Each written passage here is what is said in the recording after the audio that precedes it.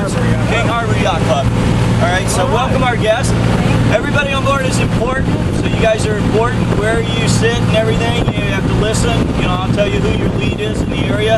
We made great use of the weight, everything last week. I mean, it was very impressive. So if we have the weight on board and we have it right, it's an added advantage for us.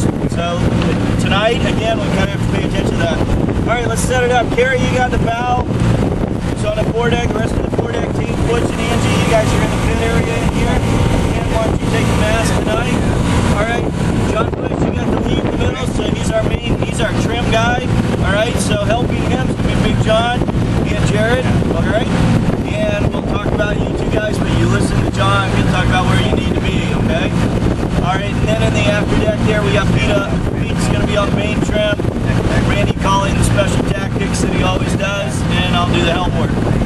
I think we have an array of Sam Adams on board for afterwards. I think it's the Harvest Festival of the selection, so it's everybody right outfit. So everybody have a good time tonight. It's a great day to be on the water. It's pretty blazing hot, so it'll be really comfortable out here tonight. Okay? Anything else, Randy? That is a typical team building speech. Look forward to having you on the water at your next team building event.